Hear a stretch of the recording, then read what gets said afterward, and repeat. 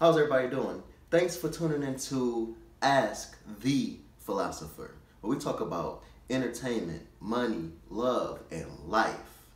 Today's topic is... You know, we gotta keep, I gotta give y'all some more and more and more. Listen, so Dub posted a video saying TT disappointed me with this one.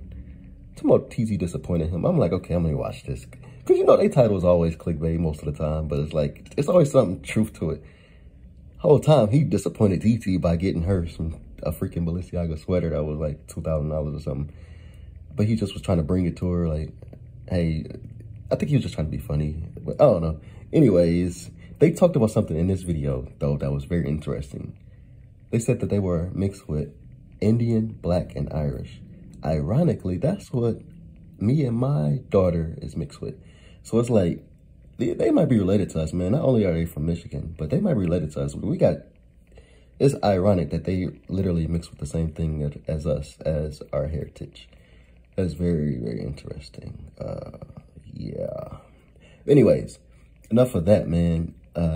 I'm giving y'all a reaction to a 1 hour vlog, so you gotta just give me a minute to get y'all everything I try to get out of this. I also thought what was interesting was when they talked about how Chino, you know, what Chino was saying, like, he was just over a lot of things, man. And I think, man, when Dub do his 1 hour videos, bro, at this point, can we call him the king of 1 hour videos? Like, I don't know nobody else. 1 hour vlogs, 1 hour vlogs, I'm sorry. He might be the king of 1 hour vlogs, bro. Like, you got to give him that credit, bro. But it's just always something like, he know how to keep it interesting. And like I said, like I said on one of my shows that you haven't seen yet, I said, Dub has his own way of doing his videos to make them interesting.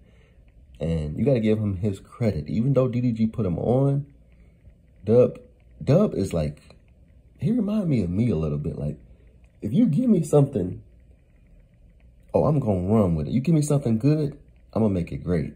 Believe that. So Dub got that hustler mentality, and you could tell he really from the streets, because that's that hustler mentality that you only get from the streets, bro.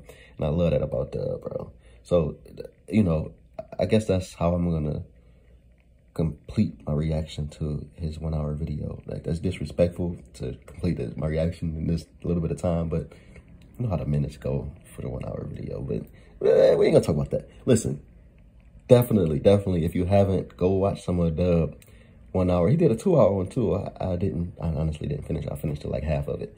But like, he did a 2 hour one too. Go watch some of Dub 1 hour vlogs, man. He's the king of that.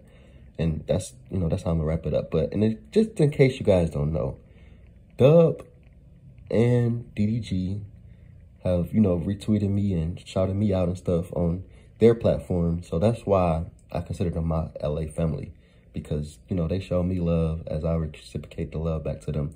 And they're obviously like in my top 5 YouTubers as well. You know, you got Dub and DDG is like in my top 5. And then we're going to get over to like the Shay and all of that. But I'm going to talk about that next video.